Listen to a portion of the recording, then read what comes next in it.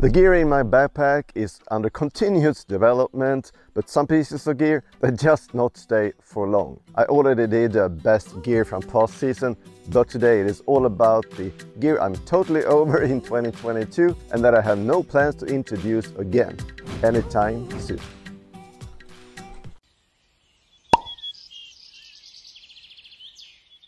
Hi and welcome to a new episode, and if you're new to the channel, this channel is all about hiking, gear reviews, tips and tricks and backpacking thoughts. And if that is something you like, don't forget to subscribe and turn on the notifications.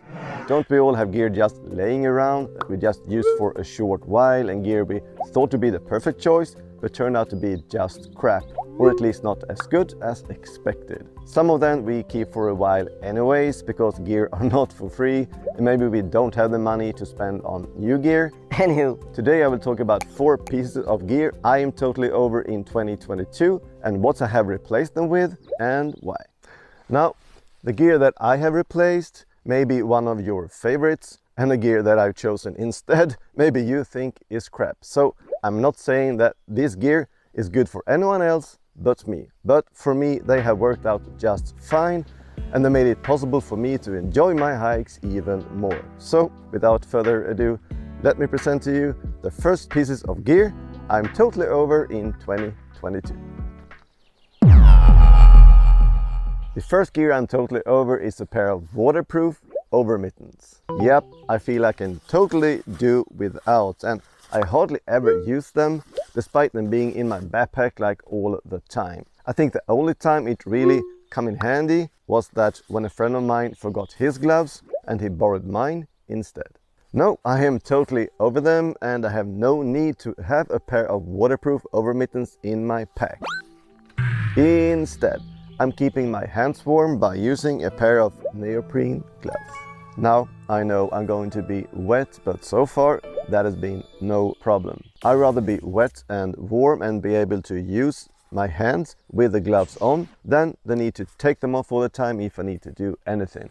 With my neoprene gloves on, I can do everything I need to do during the hike and in camp. I can even use my phone to take photos and also my camera. The one that I use is the neoprene runner all-weather glove from HESTRA at 48 grams.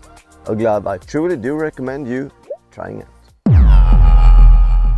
The number 2 on the gear I am totally over in 2022 is the TREKOLOGY ALUFT 2.0 pillow. Sure, it is a great pillow, it truly is. It is really cheap and one of the better choices out there. I've been using this for a couple of years now and I really thought I had found the one. It has a strap and everything, so it will stay in place during the night and have good enough support. And a soft and stretchy fabric, so it is really comfortable, and I recommend this pillow to a lot of people. But by luck and luck only, I got my hands on a different pillow that really changed the way I sleep on my hikes and that are very comfortable and weigh like nothing. The DREAMSLEEPER pillow from Big Sky at 44 grams. Yep, the DREAMSLEEPER. And no, it doesn't have a problem with leakage anymore. And no, this is not a bag-in-box kind of pillow you can make yourself. The DREAMSLEEPER is made out of highly elastic TPU material, also good enough for lower temperatures like winter camping, and it is super comfy and ergonomical. Normally I use it together with my buff as a pillowcase, so I always get a good night's sleep with this combination, and I really truly do recommend you trying it out if you can get your hands on one, because they're like always sold out on their webpage. Number 3 is the ESBIT stove. Oh my god, I'm so over the ESBIT right now. I used it on a couple of hikes last year, and sure, it is a good stove if it's not raining, if there is no wind and like perfect conditions, then it is a good stove. And sure, the weight of the fuel is great, but the time it takes to get a boil, especially if it is windy, it takes like forever. And then if you want to make another cup of water for your coffee or whatever, you need to add 2 more ESBITs and start all over again. That is just too much fuss and too smelly for me.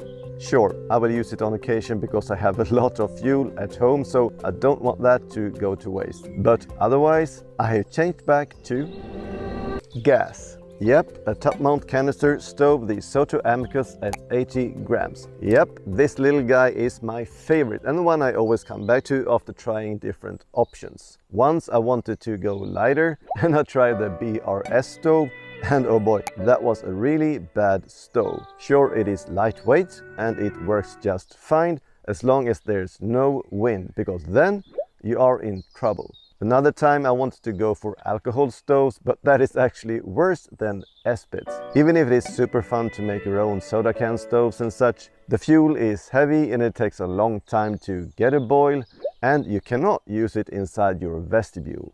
But gas, I mean, it is so easy, just turn it on and you have a boil within a couple of minutes.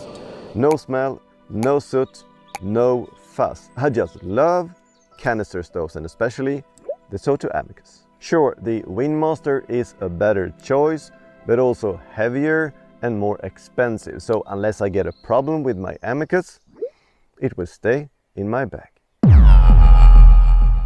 Number 4 on my list, and last for today before we wrap things up, is rain pants. Now you might think that this guy is crazy. No rain pants?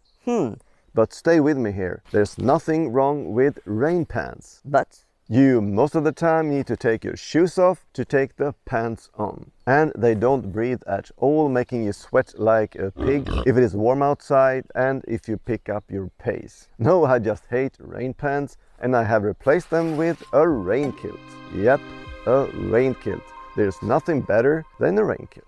Sure, you can get stuck on some branches while walking, but is it a big problem? No, I believe it is not. And sure, you will get wet from the knees and down, but adapt to it and choose a quick drying pant instead, and there will be no problem. The benefits are so much greater than the downsides. You will not get sweaty because it breathes very well, and it is super easy to take on and off. There is no need to take off your shoes or anything. And it is lightweight. My YANUODO rain skirt weighs in at 88 grams. I truly do recommend you giving rain kilt a try. That's it really. That's my 4 pieces of gear that I'm totally over in 2022 and what I use instead. Now it would be really fun and interesting to hear all about your gear that you don't use anymore and what you use instead and why, by leaving a comment. But for now, this is it, and if you liked today's episode, take a look at these 2 recommendations on my other videos. Also do hit like, subscribe and turn on notifications so you don't miss out on any future content. I hope to see you again next week, but for now, bye bye and safe hike.